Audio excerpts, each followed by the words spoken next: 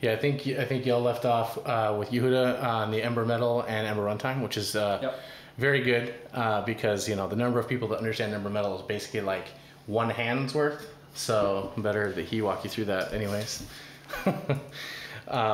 So let me get this opened up here.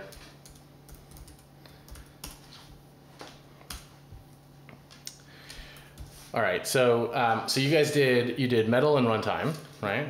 Yeah. So we can just pick.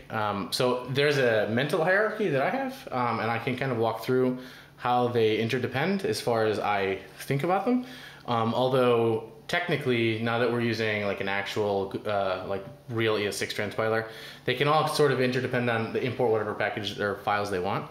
But originally, when we did the build, it was very specific linear ordering of what got loaded first when we were using like mini spade output stuff. So this is putting on your way back hats, but so that's how I still think about it, I guess, the way they depend on each other. So I guess next after runtime would be the view package, I think. So after metal and runtime, those are very clear, like metal and runtime, like in order. But then it kind of branches out. So routing technically is not directly related to views. And then there's a couple of like interdependent, like routing views or routing HTML bars packages.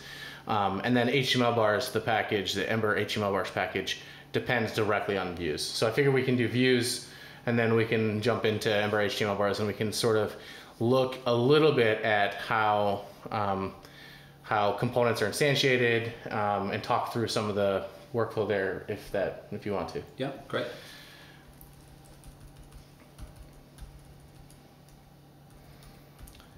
Okay, so I'm sure you guys went over this before, but these main files are just for global exports, and I wish that we could kill them all immediately, but we just can't. It's going to take some time to migrate everything to the final module path that we plan to use, but that's not terribly important. So so in the view system, we build up off of like a core view. That's like the entry level thing. It extends directly from Ember object. So everything else in the view layer extends from core view. Now there's one distinction, and I just want to make it clear. When I'm talking about views, I'm talking about internal to Ember. Like userland ember.view is not a thing anymore, but all of the internals are still laid out in those terms. So there's still a bunch of building blocks like the Ember view, and then so core view, Ember view, and then component all extend in that order. So that's what I'm talking about. It's not necessarily a thing that you can actually extend and use in app code anymore. Okay, so in ember-views core view package or core view file, we basically see this is where the main Ember object extend is for core view. We only mix in, it's very light, we only mix in evented and action handler, which I believe we can look at it, but I believe it adds send support. So this package is actually really light, and I'm sorry, this object is very light. It's specifically so that we can use it as a very minimal base for future things. So it manages things like the current state, like whether it's in DOM, whether it's pre-render, whether it's has element. I don't know. There's like 5 states. We can also look at those. But those are the big ones that I recall. It also is where the main work is done to for fastboot. In fastboot, we use a different renderer essentially, or a different DOM helper. I'm sorry, which would not be document. It would be simple DOM based, so that it just builds up strings and elements and stuff like that. So right off the bat, we can fix this. ES6 all the things, so walking through init, essentially we're just calling super, which in this case, I actually don't think there's any of those mixins have implemented super, but you should always call super whenever you implement any framework hook, period, end of story. Even if you know it doesn't need to be done, you should do it. Mostly because it's a giant feature refactoring hazard if you don't. Like if you later add a mix into a thing and you didn't call super, now your mixin either doesn't work or clobbers your actual class stuff. It's massive pain, and many people like on Slack are like, well, you don't have to call super from did receive adders or something. Well, technically that's true, but if you add a mixin or you change your base class, so now you have shared behavior, you have now just broken all of your code, which is really bad. So we try not to do that. So really this is it. So this is just init, some instrumentation details, which are used by the inspector to figure out the names of the views and that kind of stuff. And then a destroy hook to make sure that the tree of DOM elements are destroyed. That is basically what core view is. And that's roughly it. This trigger method is related to the interface for the action handler mixin that we saw mixed in up top here. But core view is very light. That's the point. So I believe, and we can look at this, I believe Glimmer component extends from core view, but not from the current ember view. So that's how it backs out of many of the mixins, like to add like class name bindings and all that jazz. But we can look at that in a minute. Does this jiving? Is this making sense? Yeah, that's great. Okay, so first. So when you use the Ember Legacy Views add-on, you actually get this deprecated core view exposed. So like when we call init, it does. I'm gonna fix this. I cannot look at it and not fix it. So we just call deprecate and then super and do the normal thing.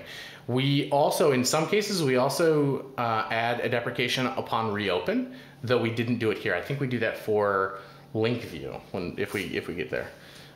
Specifically because many people reopen link view so that they could add like data icon or something like additional attribute bindings. So if you were doing that to ember.linkView, that actually changed in 2.0 to ember.link component. Right. So, because views are apparently a bad word. Okay, so now we'll jump over. This is very simple. Now we're gonna start getting into views. Views are the Ember view base package is got a lot of mixins as you see here. So we can go through some of them. Some of them are not terribly interesting. So also you'll notice there's a lot of docs in here. These are all the docs that end up on the API docs site for ember-view the class. So all the header ones. So that's why we're starting out so far down in the file. So recently all of the functionality in ember-view was moved into mixins and then included in the specific order. This was to pave the way for Glimmer components. So the things that needed to be shared could be shared, and the things that didn't could be removed. So I guess the thing to do here, because there's really not much else in this file, but a bunch of mixins. So I guess the thing to do would be just start picking apart some of the mixins. Sure. Is this view class, is it private? It is private and it's not exposed at all. The only one that is exposed is this is a deprecated one, right. Similar to what I said before. Oh, and this one we do actually do the reopen thing. So we do a deprecation if you try to reopen view. This is only exported if you have the legacy view add-on. Yeah. So the way to think about it is the legacy view add-on is providing these things. Eventually, they will actually be removed from core completely. And if you have the add-on, it'll do it'll just move that code. It's not done yet because of a bunch of things, mostly probably time. But the long-term goal is we can actually remove a bunch of those legacy things. All of the functionality that add-on provides can be moved into the add-on. For example, right now, we shouldn't talk about them, but container view, collection view, those guys are still in the repo and they still ship to every browser app, even though, unless you're using that legacy add-on, you actually aren't using them. So so the goal eventually is to someone just needs to pick up the torch and run with it and start moving those internals out into the add-on. But it's kind of tricky in some cases because the Ember test suite is of testing them, and we actually currently run the Ember test suite with the add-on enabled, which has led to a couple of bugs, but we're trying to refactor the view, specifically the view layer tests, to move towards much more similar setup that an app would use. Mm-hmm. So you'll actually provide like I'm probably going to actually steal the exact functionality. You'll say this.render, you'll give it a template snippet, and then you can like interact with the thing. I think it does two things. First of all, it's good to dog food, and secondly, it makes the Ember test suite much more accessible to people, yep. Like that actually make Ember apps that are like really good Ember developers. The test suite is like crazy. So, yep. So I think that'll be a really good thing. So at that point, these tests will just be hitting public APIs, and that in turn will free up this internal refactor. Exactly. So right now, many of the tests are like doing really things that are basically crazy today, that maybe they were or weren't when they were written, or maybe there was no other way to do it. Like I don't know. I probably wrote many of them. Yeah. So things like using like curly view.foo to get a property off of your current local view instead of the context. That's not a thing you would ever actually write in an app, or not in a recent Ember, like a 1.13 or 2.0 app. It may have been something you did in the early 1.0 RC series and stuff, but it's all over the code base, which leads to us being forced to actually, to get the test to run at all, we have to run it with this add-on, which unfortunately meant we actually broke a few things when we did some refactoring and removed those view and controller keywords in the template, and our test suite didn't catch it, which was very unfortunate. So I have a giant to-do issue where there's I think 15 or 20 like 1,000-line test files that basically have to be completely rewritten, which good times. But there's an open PR where I started working on the infrastructure, actually pulling in Ember Key Unit.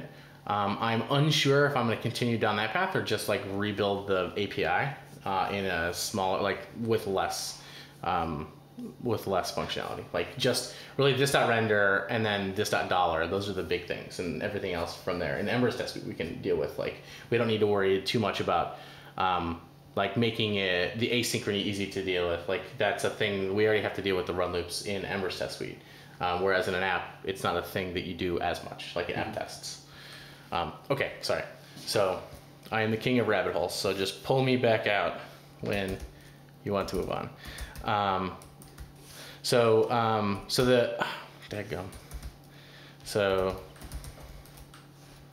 the first mix-in is this view context support. This basically gives the context computed property to view. The relationship between context and this are complicated. In a component, this is just a component itself. In a view, previously, it was basically like the controller context. So this is where this is all done. Notice in like when we define context, I find it funny that this is private, but anyways, when we define context, we just return underscore context.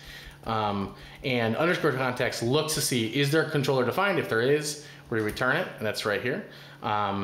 If there, I guess if there isn't, then we go, okay, grab the parent view and then ask for its underscore context. And if it doesn't have one, then nobody's got a context and the whole thing is null. Which I don't actually think happens unless you create a view and append it directly to the DOM without giving it any controller and any parents, which is unusual, to say the least.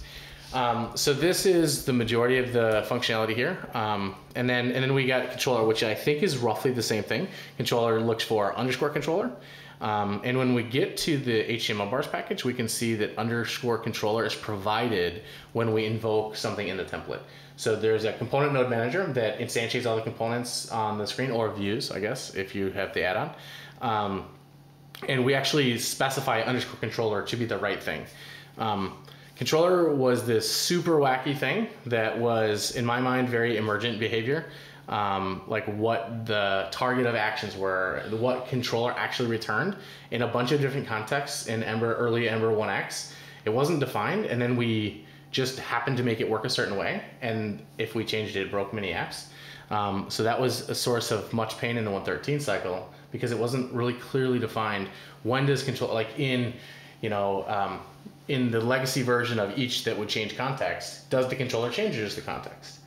well, it was a controller, but it was bananas. Like unraveling it was very complicated, and there's probably still bugs today about the target, especially considering like actions. So if you have an each, and then you have in Ember 1X, you have an item controller. If you target, if you have an action in there, it should target the outside scope, not the item controller. But I think it actually targets the wrong thing. So I'm glad that syntax is gone, so we don't have to worry about it anymore.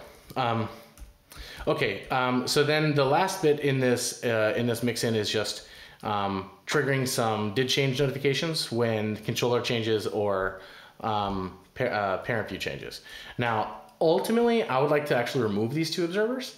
They are a source of a decent amount of pain in apps, and it has to do with things like Liquid Fire will, as it's transitioning in and out, these controller properties change. Like for example, on teardown, the controller changes to null, triggering this observer, making it walk all the child views just to be destroyed, which is mind-blowingly dumb.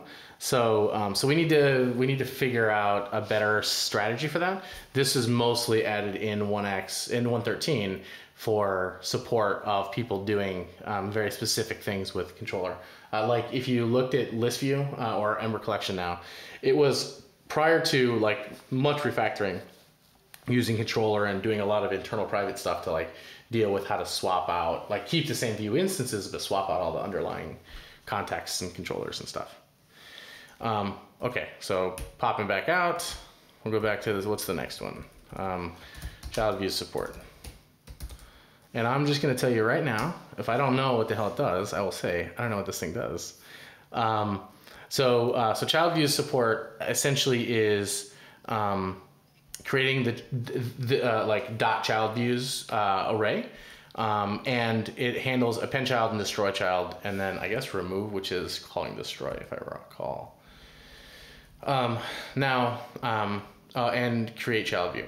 So these are called in the renderer when you add new child views. Unfortunately, or fortunately, depending on your perspective, in Glimmer, so Ember 113 plus, the child views array is not maintained after initial render. So once you render the first time, child views actually doesn't change. This was a source of some bugs for folks that were inspecting it.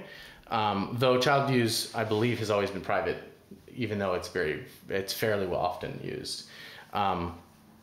So the reason for that is because essentially Ember itself, like the Ember view layer, doesn't actually keep track of that at all anymore. It's all in the rendering engine. It's all in Glimmer doing the work. Which, for example, when you remove a given view, like if you remove a view that has 10 children, we don't want to traverse all the 10 children. We just want to like sever the tie and like just destroy the things, and that's it. Just call destroy on them instead of like index of and slicing or splicing out of the array. It would be very costly to have to like maintain the array over time. So in theory, there's things that can be done. I tried for a while in 113 because people were having issues with this. It was becoming a problem for upgrading.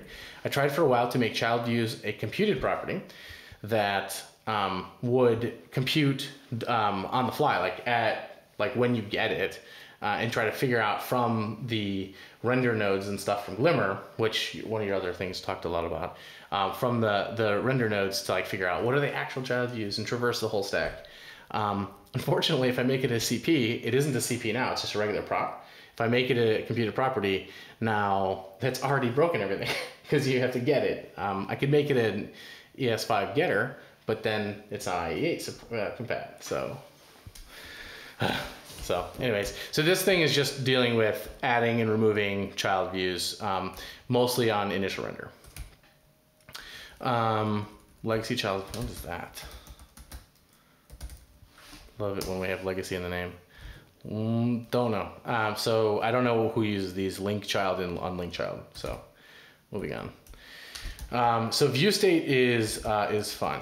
So view state is basically where we're dealing with transition to, and this is not like the transition to you're used to in a route. This is actually transitioning from one state to another state in the sort of view state machine. So it's either like pre-rendered, DOM, has element, those kind of things. So transition essentially just is a very simple, a much simpler, more simplified state machine. It's just like a Pojo of keys. So we have the prior state and the current state, and then we call exit on the prior state and enter on the new one. Basically, that's all we're doing. And we'll get to where the actual states are work, and that's, I guess, where is that? I don't know. It seems like the next logical thing to look at, but I don't know where it is.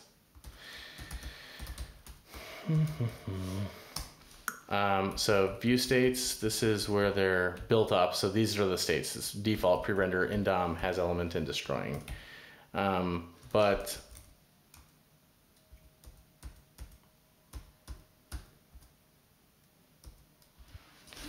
yeah. I don't know, we'll get there. It's got to be one of these mixing. Maybe it's the view mixing.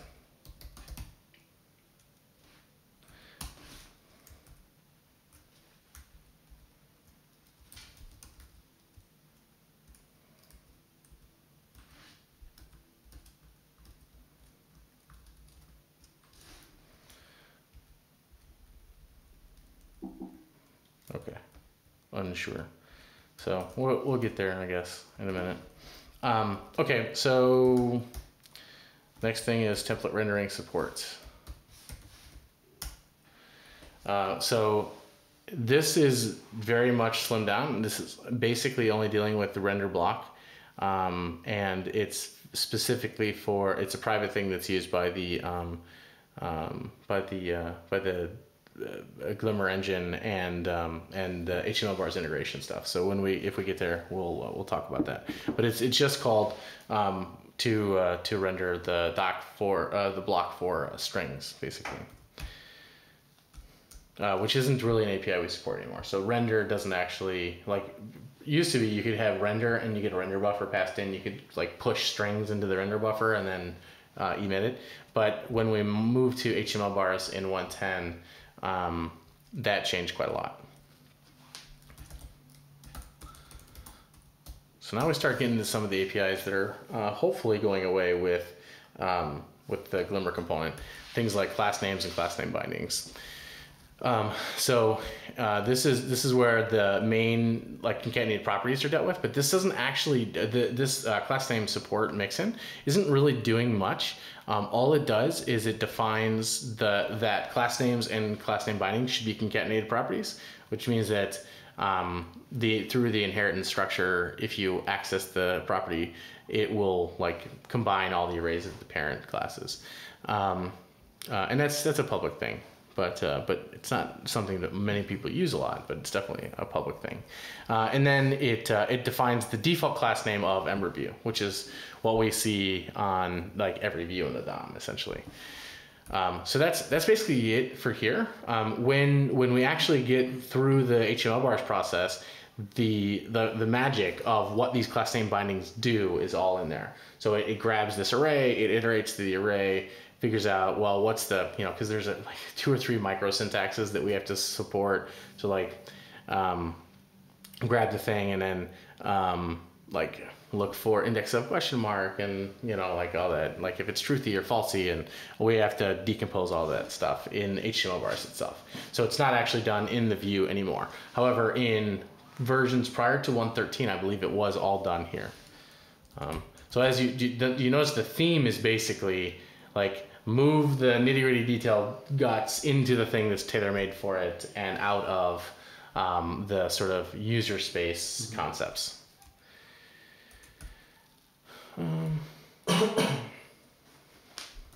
So we can look at instrumentation support, though it's not terribly, helps if I type right, instrumentation, no.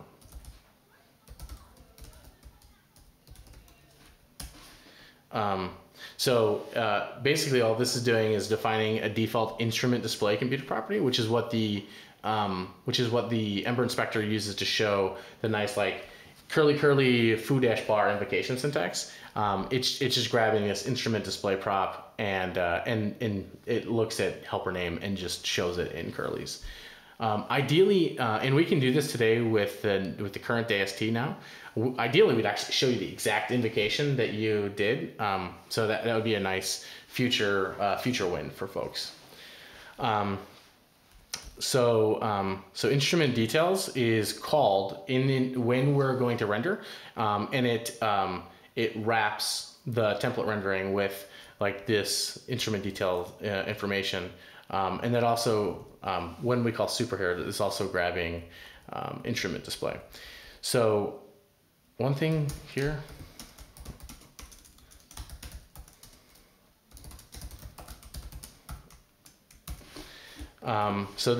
This template name prop is no longer actually set. So the inspector would show you what template name is being used to display for, like, if in the view hierarchy list, it would tell you the template name. But in like components today, they don't have a template name. So I'll track down this to do and figure out what we actually display. I think displaying the helper name would be fine for like a component, because it would tell you the component's name, like what your actual component invocation was. So that is interesting. Visibility support is something very basically just dealing with is visible flag when it turns to visible or invisible. This is not a thing that I have used a lot personally, though I know it's public API. It's just not really a feature, the is visible feature of views. I haven't really messed with that too much. Okay, so compat. The next one is compat adders. If I can figure out how to make my editor go. So this is an attribute proxy, and this is what provides. So by default, in 113, everything is set on this.adders, and the only reason they end up back in the root of the object, which is where everyone actually expects them to be, is because of this mixin. So it calls this propagate adders to this, and it just calls this.set properties all of the attributes. So that's how this happens. So this is actually called in the like legacy. I'm sorry, in the did receive adders. So that's the time frame that you should think about. So when just before the user land did receive adders is called, this is called to propagate forward. And what that does is it makes it so that in your user land did receive adders, you have this dot get foo if foo is an attribute passed to you. ARIA role support, I think, just adds an attribute binding for ARIA role. I think, yes, yeah. So it just adds the attribute for this prop, and then we set it to null. So, and then the main guts is in this view mixin, which is named weirdly, if I recall. Yeah, so the view mixin is named to view support. Okay. So here's where we have the way templates are compiled and tracked down and figured out. Now in Ember component, this template and layout props are completely different. They're actually not CPs at all over there. They're just static props. And that's actually removed quite a lot of, well, a decent amount, some more double-digit percent, like 10% of the performance for the initial render, because we just have less work to do. So like because Glimmer itself is figuring out where the layouts are, when we had these as CPs, it was finding the layout from like the module system, like, you know, like where you normally would put it. And then it would also get the CP on the component instance in case you had defined it manually, like yourself. But in the case that you defined it yourself, you almost certainly defined it as a prop, not a CP.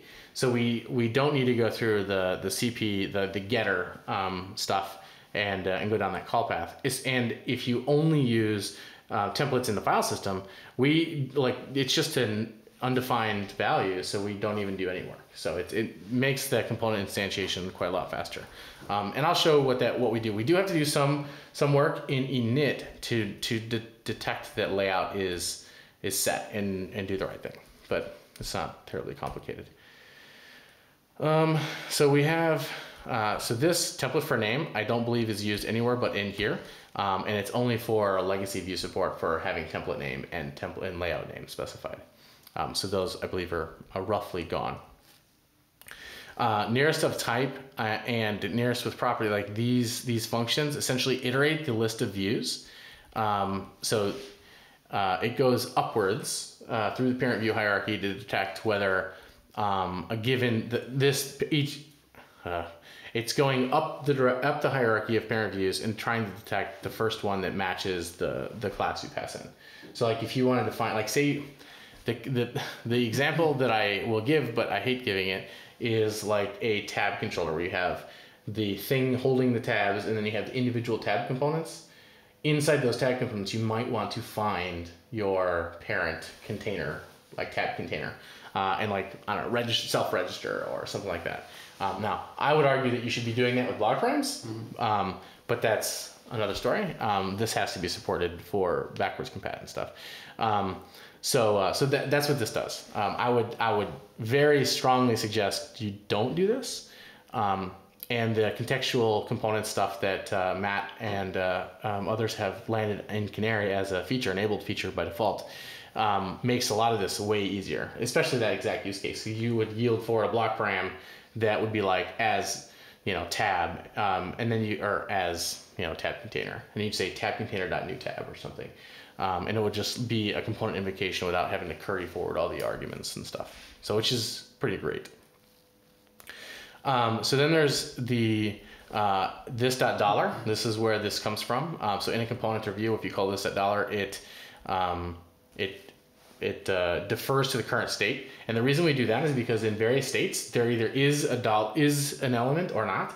So if you're in a pre-render state and you call this $, you'll get an assertion saying you can't call, I don't know what the assertion exactly says, but it's basically you can't call this $, before it's rendered. Because what does that even mean? Like, we don't even know what the elements are because we haven't rendered it yet, basically.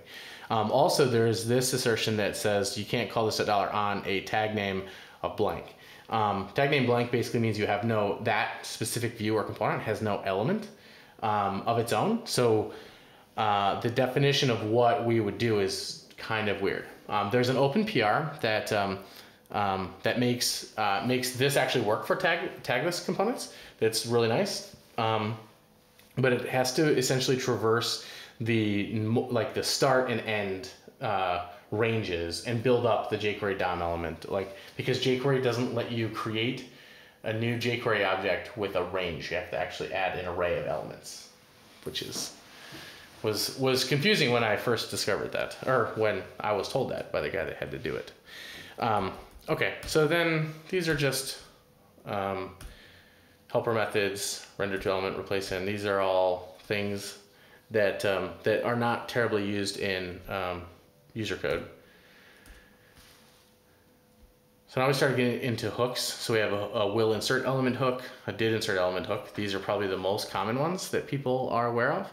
I personally haven't used will insert element, I don't think ever. For real code, I use did insert element quite a lot, but I'm sure there's use cases that are very valid. I don't have them in my head. And then will clear render is called just before it's re-rendering, basically. Also, I haven't really used that very much. Then will destroy element is essentially the reverse of did insert element. So it's like your element is going to be removed if you added like DOM listeners or something, like I don't know, like any event handlers or something, you can remove them. So there were a number of bugs early in the 1.13 beta cycle where we had we had these like the will destroy wasn't called, or it was called 2 or 3 times. So then you try to be unregistering things that shouldn't have been there anyways. Okay, so then we have parent view did change. Again, I've not really used this, and it is marked as private. So tag name, this is where you specify the type of thing. By default, I think we use a div. So if there is the null value, then we use a div. If the value of actual empty string is there, then we use no element, which is kind of weird, but it has its use cases. And I believe we'll be seeing a presentation tomorrow at Ember Camp, a little bit about some tagless view stuff, which I'm interested in seeing. Okay. So I would like to talk about this, but this read DOM matter is sort of weird. So let me explain what the problem it solves is first. So basically, if you have many times you might see people do. Let me not do that. Do like, oh well, you can just use the DOM API and just have an action that is, update or mud or something, but we'll say update value. And then it gets the new value equals target dot value, I think. And then we'll say value equals value, which is fine. Oops. Okay, so that looks fine. Unfortunately, what happens in this case is if you type into this, oh, that's a typo. If you type into the input field, it triggers this to re-render because the value has changed, because this action fires and populates it up. But since the morph that controls this value prop doesn't know that the underlying element has already mutated its internal, because the input element maintains its own internal state. So because the underlying, the thing that manages this piece of DOM, this attribute, doesn't know that the underlying state has changed, it says my last state was maybe blank and my new state is A, like you type the letter A. Mm-hmm. So it forces it to add A, which means the text value that you see is the same. Unfortunately, every time you set the value prop on an element or on an input element, it sets your cursor position to the end. Right. So it's basically a massive self-control that most people, like I fell into this trap a bunch. We had this bug on 113 during the beta cycle. And unless you actually tested it with a pre-filled text box and tried to type in the middle, you didn't notice it. Because when you test, oh, does it work? You go to an empty field and you type it in and yes, it seems to work fine. So it was very, very aggravating. So anyways, so the workaround, so basically there's no workaround for this invocation, like today that I know of. The way that we fix this though, in things like curly input helper, or I wrote a one-way input helper that does similar things and uses actions instead of bindings to update the value. But anyways, the way we deal with this is by asking the morph, like finding the morph in the little nodes, like this is all private structure, finding the morph and then telling it to get its current content to force its last known value to like coalesce with what actually is the real value. So in the input case, what it does is it says, hey, tell this thing to go and update its last known value. I don't think we have any usages of it outside of the input case in the Ember code base. But it's theoretically possible that any other attribute would have the same sort of problem. It's just, this is the one that's the most egregious, that is like, oh my goodness, this is horrible. So that's what this thing does. It's a massive troll because like, this is, if you know the DOM API, like you know what on input means and aren't like completely hosed there, this looks great. Like, oh, okay, it's just DOM. I can just write it. And that works great for things like select, where you have like on change or like maybe on click for like a normal thing. Those are great. But for input specifically, if you use on input or on change, it's going to completely hose the cursor position every time you type, which is super annoying. I guess on change would be slightly better because on change only fires, if I recall correctly, only fires when you leave the field. So I guess at that point, cursor position is not as important. Or maybe when you, I don't know. You go back, yeah. Yeah. So anyway, so that's what that does. That's a little pet peeve. It took quite a long time to track down why that was actually happening, why the cursor position was jumping around. Like, I think multiple days took to track down. Okay, so I think the last thing, well, I guess there's a lot more stuff in here, more than I remembered. So the next thing is just init.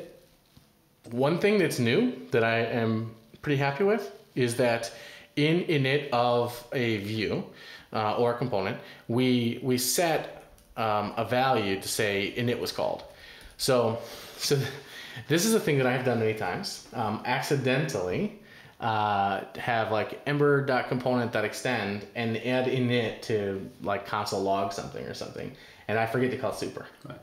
And if you forget to call super, it doesn't error at you, or it didn't error at you, and it would just kind of try to go along its merry way, but nothing was set up. There was nothing initialized. You had no current state. Like everything would go off the rails very quickly in super weird arcane error messages. So what we did was we added this flag to say, okay, the parent super was called. And then just after the user land init is called, we check that it was done, and we have a nice assertion now that says you must call super when implementing init in the component. Please update. So this was that was a thing that was super trolly for quite a long time. Just until I think Ember 2.2 will be the first version that has this released in it. But I don't know. I can't tell you how many times I've done that because I just implemented it and just to get like a debugger or something or a console log or something, and it just goes off the rails very quickly. Okay, so these are all okay. So this is destroy. This is essentially just unrolling the things that we did previously. We grab like if there's a view name, we update it. This is basically a pretty old API where you could specify interrelated view names instead of like using like block params to yield into children. It's basically you set props on sibling views, which is kind of weird. Okay, handle event. So this handle event is essentially it's going to defer to current state, but what it does is the event dispatcher, when like a click happens, it calls handle event and then it bubbles it through. For example, like if you call, the reason we use current state is because the handle event method is only valid in certain states. Like in pre-render, doesn't like calling handle event doesn't make sense. There's no event to handle. There's nothing to handle. So we provide like useful errors in the various cases where they don't matter. Yeah, so that's basically that. So I think that is the. Let me go back to this giant mix-in list. Oh man, we're pretty far down the rabbit hole here. Okay, so this core view. Where is it?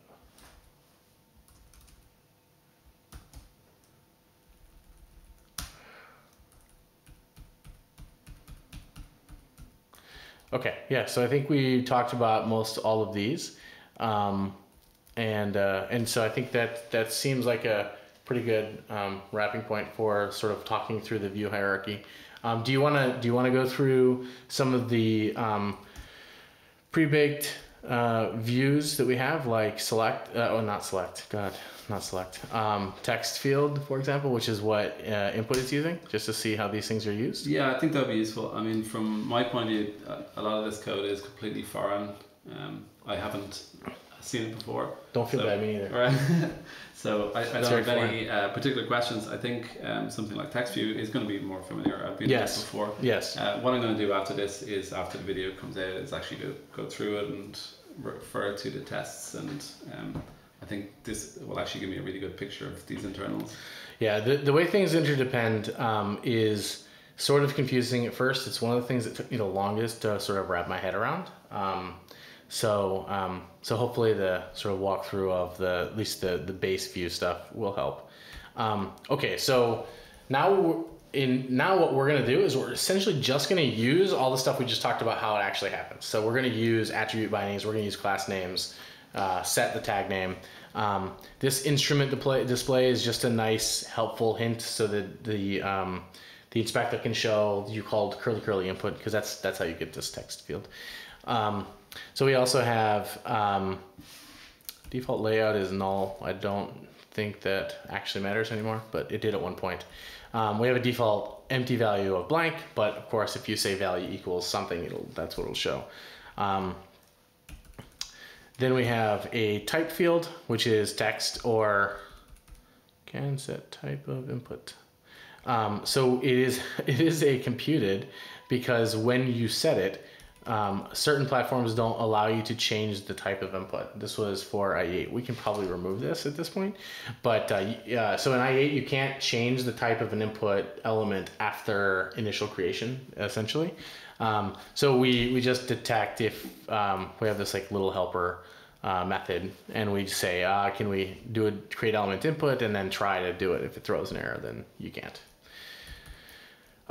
So that this is basically, and then we just set some like default max min pattern stuff. Now you notice this extends from tech support, which is a mix in here. And it has essentially a bunch more of the same things. So more attributes.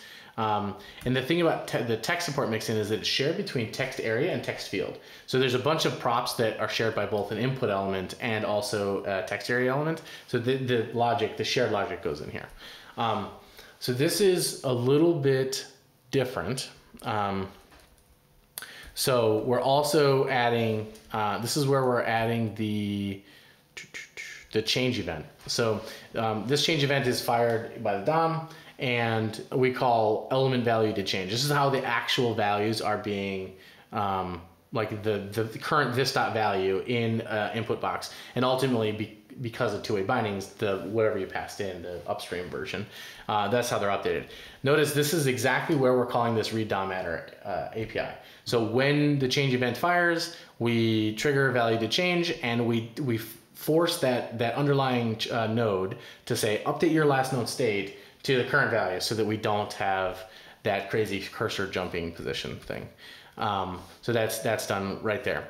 Also, there's a few other things. So like on input, on cut and paste, we also trigger element value to change. So we have some special behavior for inserting new lines. When you hit enter, there's a way to configure whether enter inserts a new line or not in the input, the text field API. So that all handles that. When these other events like focus in, cancel, we're just triggering those events basically. So if you pass them, they're going to get triggered and they get the event, and that's all done that way. Key up and key down are essentially the same thing, except for I think that we do for key up we do a special thing to interpret the events. And what is that doing? So we go to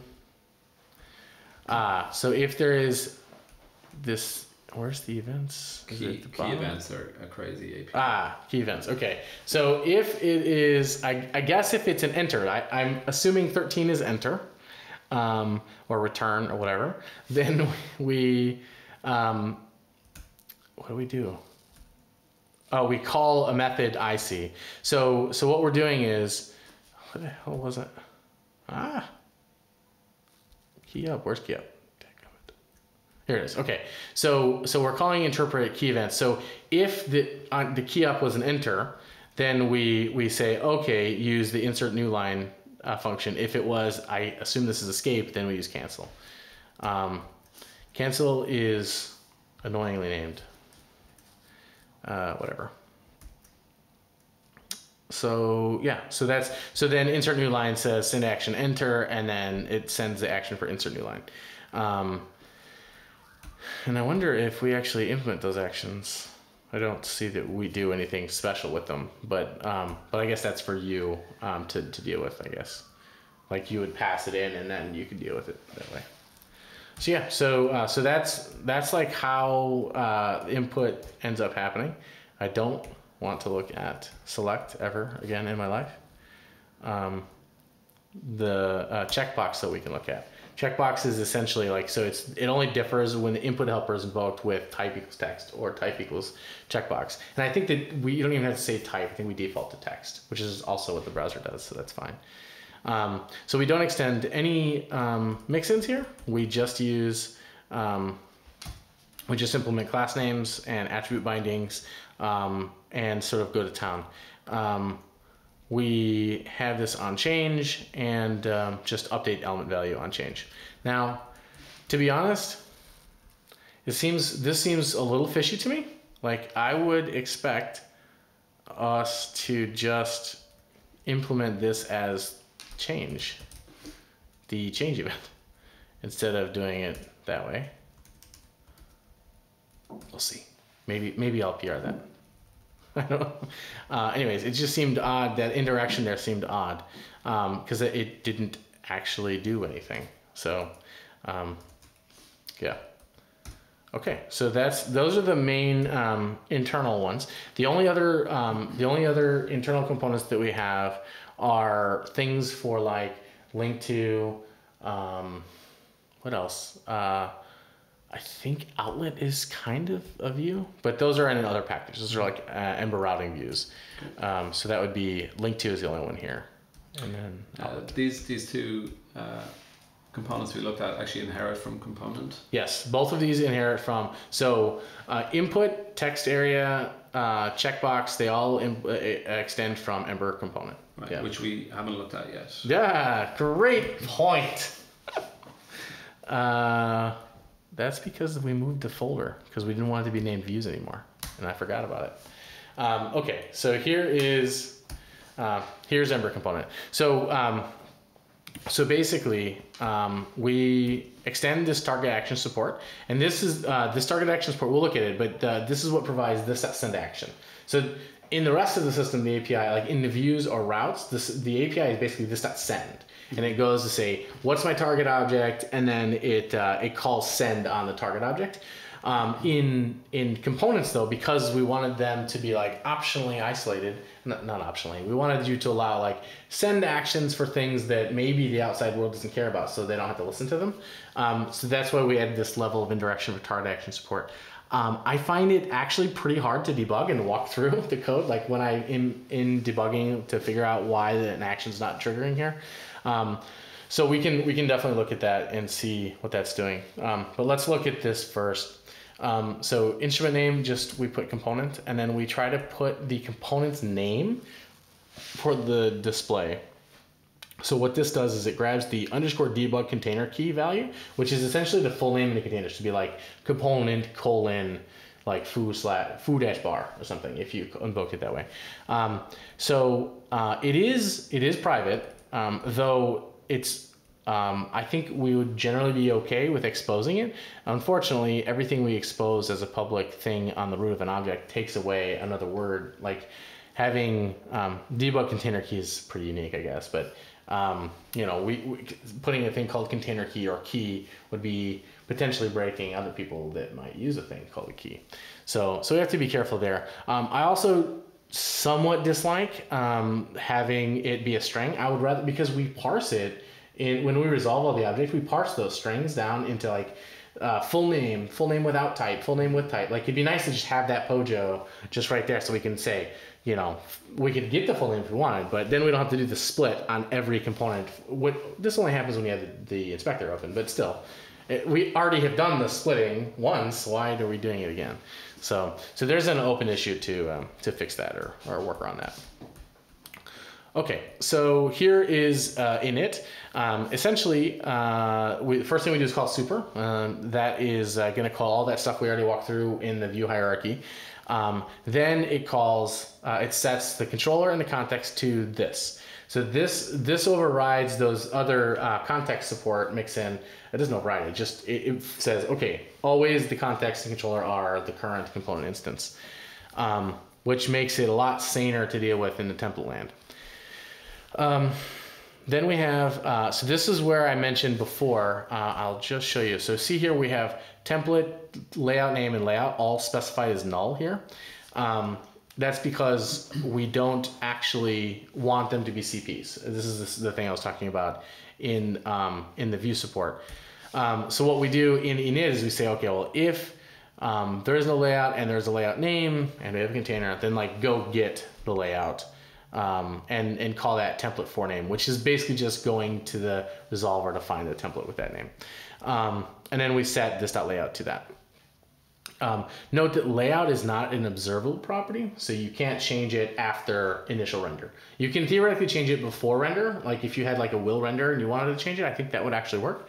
But you can't, if it's rendered, you can't change layout because we don't look for the block again after the first render. Like we don't go looking for an additional template. In theory, that is fixable, but it's still kind of odd to change your layout anyways. It's hard to reason about that system, and it would make the code harder to reason about too. Okay, so then we have default layout. We deprecated specifying default layout to a component. So this just provides backwards compatibility and tells you, hopefully, what to do, including the link to like the deprecation guide on what this means. Hopefully, as we move forward, every new deprecation will have a link like this where it'll say exactly, hey, go here, see what like before and after.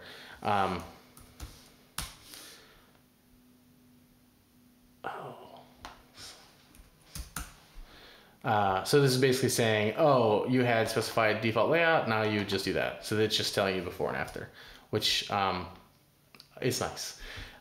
So I know many people had a hard time earlier in the like 113 cycle where those deprecations didn't really provide guidance and it wasn't obvious at all what the heck you're supposed to do.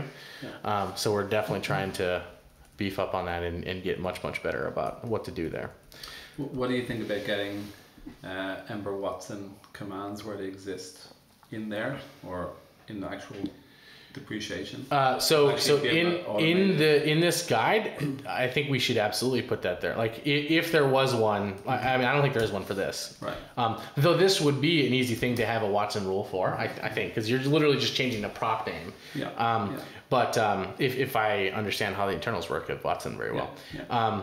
But this is like one of the simplest possible cases. Yeah. But in like a more complicated case, yeah, we should totally like add to, this is in the website repo, ember.js/website repo. Yeah, we should absolutely add like, we should describe the change and hopefully the reasoning if it's not just blatantly obvious. Like some are just naming change. Oh, we like this name better, I guess. So like, okay, that's totally subjective.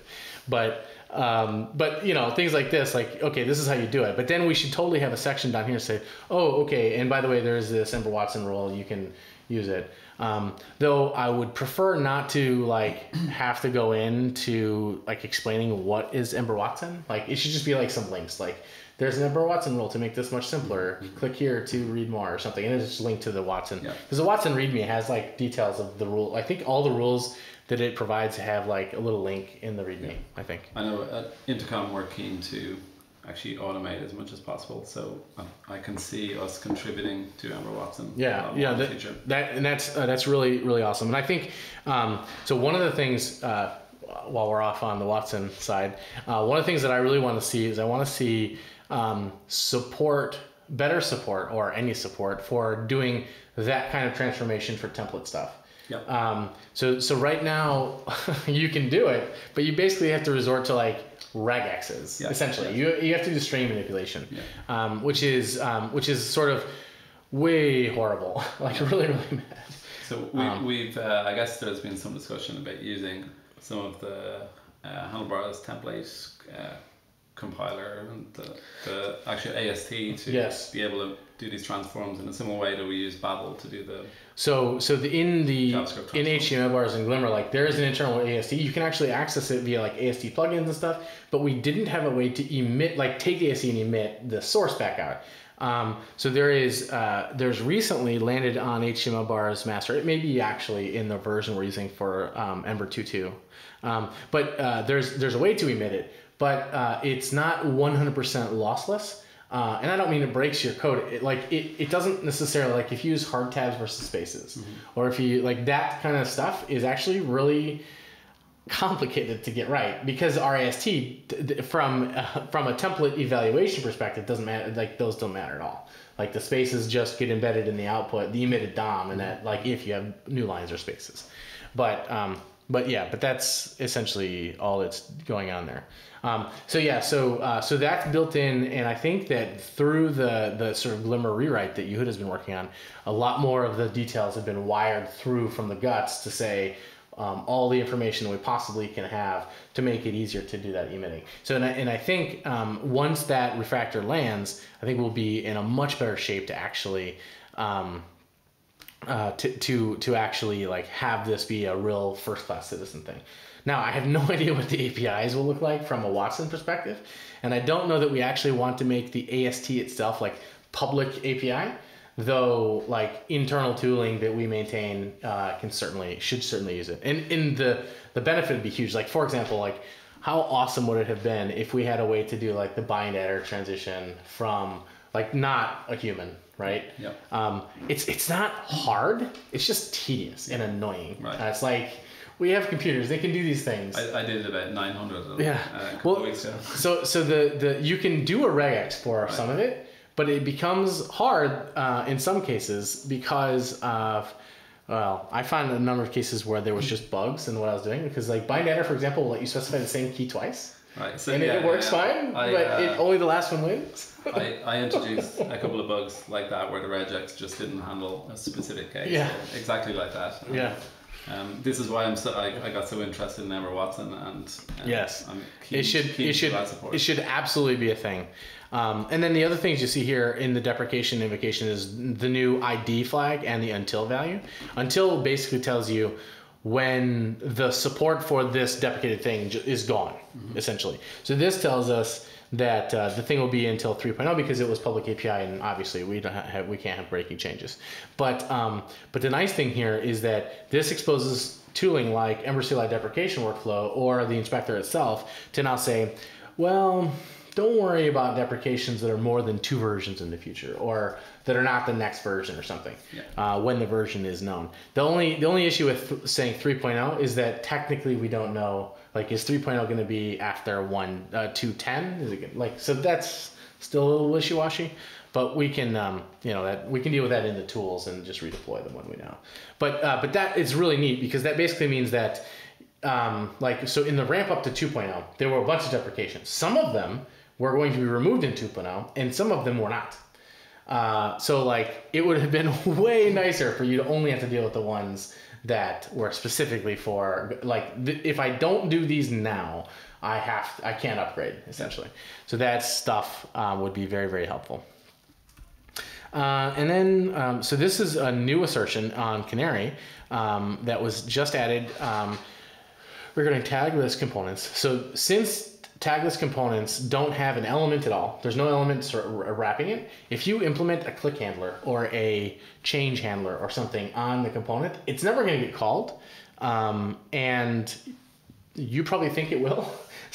So we don't want to, we don't want to, like, we want to error early and right away to say, hey, we have a click handler on a DOM or on a tagless thing. This can never work. It's just not a thing that can work.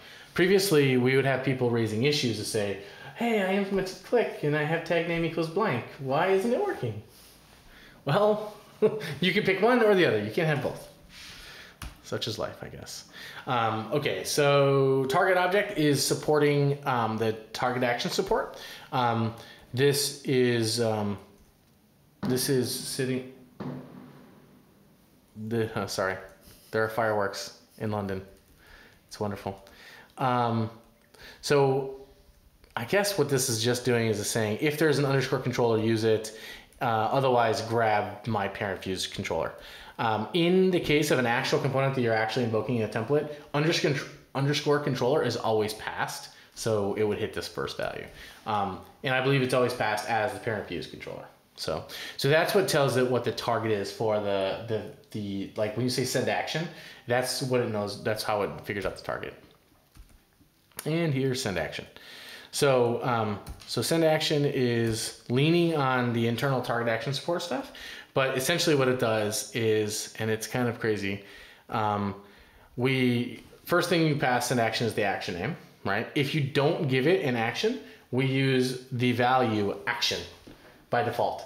So that you can invoke send action, open close paren, and not give it any action name. Unfortunately, that also means you can't provide any arguments, which is sort of annoying also, but that's a whole other thing. So then we try to figure out, well, do we have the action name? This should be we should get rid of that. Just look up the action name on the current context, and then we call validate action, which is What's it doing? It's looking to see if the action name is a thing. Yeah, that's fine. So it's just looking to see if the action name, it's grabbing the action name out of a mutable cell. So since everything in the template layer is mutable, it's unwrapping that, but that's not terribly important. Then we say, okay, if there's no action name, we didn't find anything, then just do nothing, just bail out. And this is the case when you call send action foobar and know when your component was invoked and foobar wasn't passed, it just does nothing, it just sends no op. If you use send, it would do similar things, however, it would throw. Like if you call send and there is no target action implemented on the target, sorry, if there's no action implemented, then it'll throw an error. And I think that error is down, well, no, it's in super down here in send. So, but that's not terribly important. No, we're not calling super. So, yeah, we are totally overriding super, or the parent version of send in Ember component. Anyways, let's finish this part. Okay, so if the action name is a function, we just call it. So that's what lets you call send action, and if the action is provided to you as a closure action in the current setup, you would just invoke the function and it would work. It seems a little bit odd to me that we apply null to force the context of the function to be null. That seems pretty weird. Like, I don't know why we don't just, we're probably doing that just to get spread. So you can, yay, ES6. So the point wasn't to have it be null. The point was to be able to give it an array of args. Okay, so otherwise we call this .trigger action. And this is the thing that's implemented by target action support. And what it's doing, now we go down the rabbit hole further. So it's basically saying, grab the action and the target object, check to see if there is an action context specified. I don't think we specified one here. Oh, we do, sorry, we do. So if there is one, then we get the value, otherwise we default it to this. And then we try to call, if we have a target, we try to call send on it. But remember, in send action, if we didn't find the thing passing to us, we do nothing, basically. So in the end, send action is just deferring to target.send, but only if only if you had been provided the action name. So that's the biggest difference there. And all the rest of this is basically to support bubbling if it's not, to bubble or not bubble and all that kind of jazz. So that's basically that. Now, send still works in an action or in a component, but it's not the main API. This would essentially target the component itself. So if you call this.send, it's going to send an action to yourself. In this case, it's just grabbing it directly out of this.actions, which is just a POJO of functions, and then it calls it. Now, so in this case, so has action is the actual action here because we're grabbing it. This is the function. I don't know why we do this again. Like, this should just be, but that's a stupid name now. Whatever. YOLO. What's a better name? Action. I like the way you think.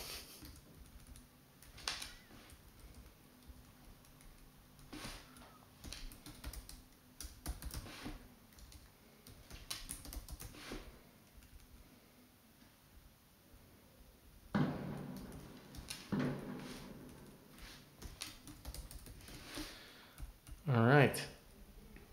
Why is this scraping at me? Ugh. Whatever, I'm not gonna do that. Screw my editor. It thinks this is a mistake because you have it in an if. When you're doing assignment in an if, it thinks that I am doing something stupid. And maybe I am, but That's fine. So, okay, so that's it. Woo! That was brilliant. Yeah, I can't believe I forgot actually to go through component. Yeah. But you notice like the actual code in component, aside from like all of this is like deprecation bits basically. Oh, sugar. So all this is just like deprecation stuff and assertions. But the code is pretty slim. Most of the work now is done in the templating language, in layer, like in HTML bars and in Glimmer itself. Like all the things with the like actually implementing all these class name bindings and class names, class name bindings, attribute bindings, whatever else, all those other things, tag name, I guess. It's all done in the templating system now. So which is nice. It gives us a nice layer of abstraction in the view layer. So I think that's good. All right. Thanks very much. Thank you.